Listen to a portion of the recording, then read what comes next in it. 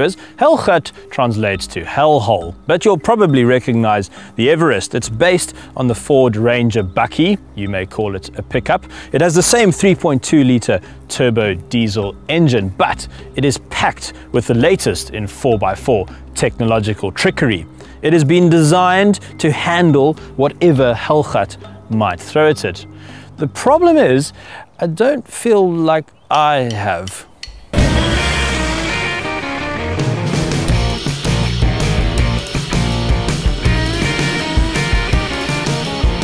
This is just a giant playground for adults with money.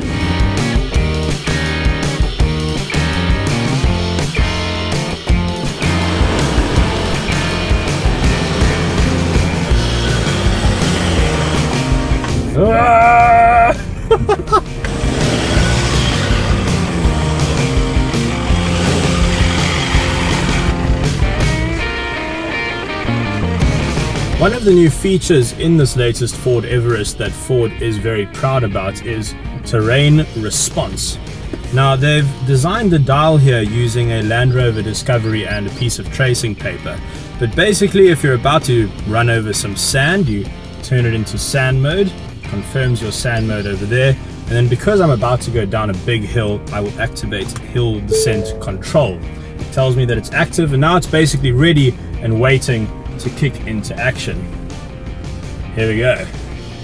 Can't actually see down this hill, that's how steep it is. I'm just seeing bonnet, and I think we're on 3 wheels right now.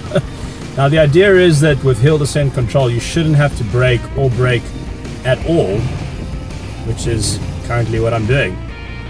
Not pressing a single pedal. And we're very calmly down that hill, which I'd battle to walk up.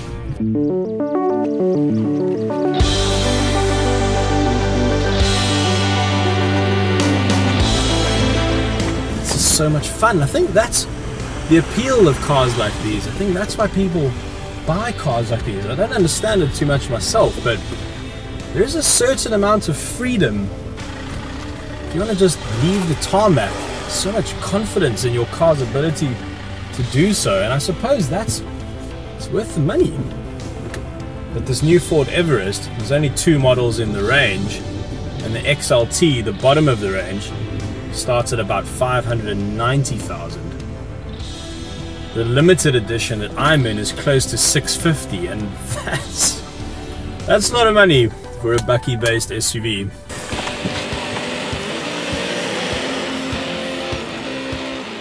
The obstacle I'm about to tackle has divots so deep that if you tried to drive a Ford Fiesta over that, you would just never see it again. So I'm going to choose the most extreme mode that Ford recommends, 4 low, rock mode on, and they say this helps the car deal with the most extreme off-road situations.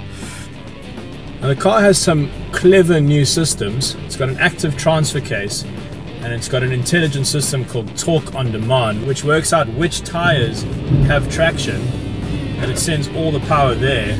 So there's a slight pause, and it finds the grip. Oh, there you go. And we're away.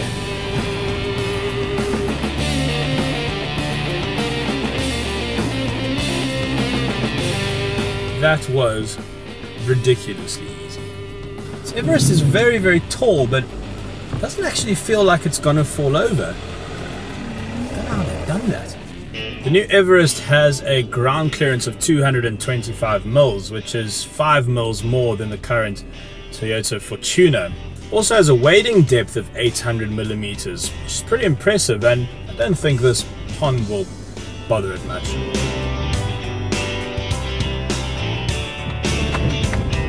That's all the mud getting splattered onto the top of the wheel hub.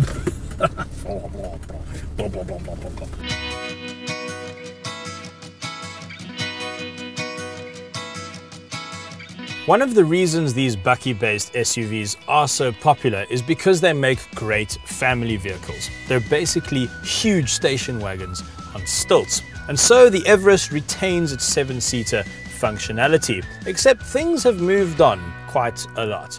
The third row of seats is powered. That's very lazy, isn't it? That's cool. Your kids will love that. Third row passengers get their own aircon vent and their own drink holder as well.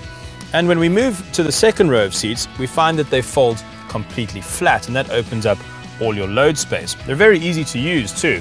Once they're in position, pull this handle once, folds down flat. The rear passengers get their own aircon as well, and there's a full 230 volt plug, but it's British, so you're going to need an adapter for that, but that's pretty useful. And then onto the area where you will spend most of your time, the driver's seat. And this is very advanced. Semi-digital, semi-analog instrument binnacle showing everything from your trip computer to your 4x4 information to your entertainment and your sat-nav. And then the piece de resistance, Ford Sync 2. It's a big leap over Sync 1, and they say it will listen to 10,000 voice commands and understand them. It's also much easier to use, controlling everything from your phone to the heated seats. It's definitely the most luxurious interior in the segment, and it's going to be very interesting to see what its competitors do next.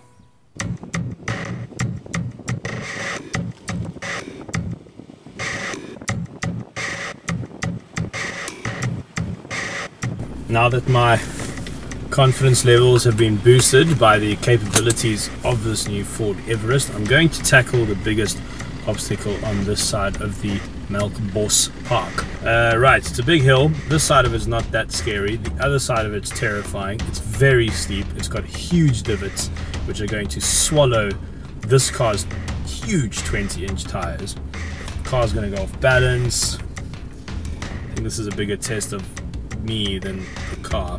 Here we go. Nice and easy. Literally cannot see where I'm going, just seeing sky. I think I'm gonna have to go full Ace Ventura on this. Get the correct line.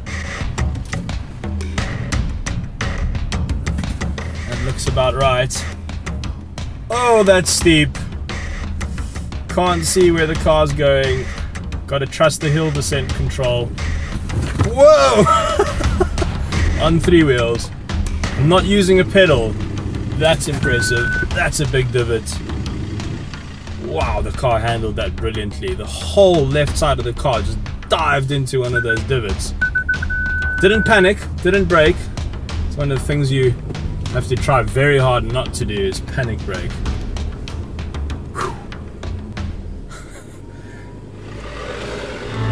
That was cool.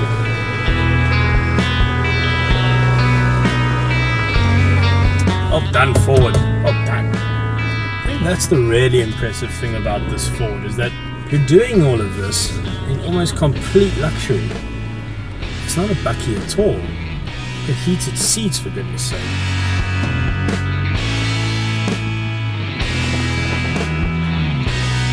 Car journalists love to talk about wars in segments. The bakkie-based SUV war.